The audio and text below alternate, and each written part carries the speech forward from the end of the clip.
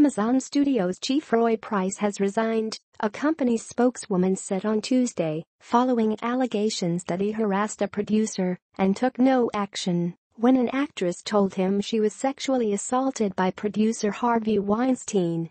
Price went on a leave of absence last week and Albert Cheng, the studio's chief operating officer, remains interim head of the division, the spokeswoman said. Price did not return requests for comment.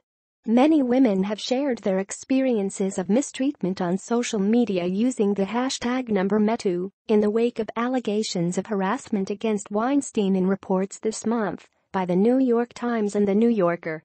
Weinstein has denied having non-consensual sex with anyone. The Hollywood Reporter last week reported an allegation by Hackett, a producer on one of Amazon.com Incorporated's shows, that Price had lewdly propositioned her in 2015.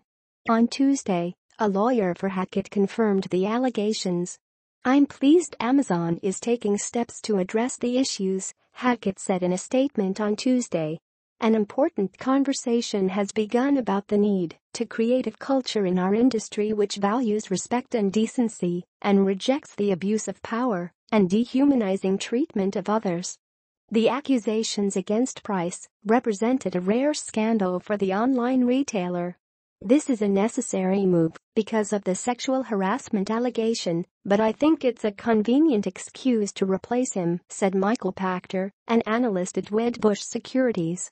Amazon fared poorly for its original TV shows at last month's Primetime Emmy Awards.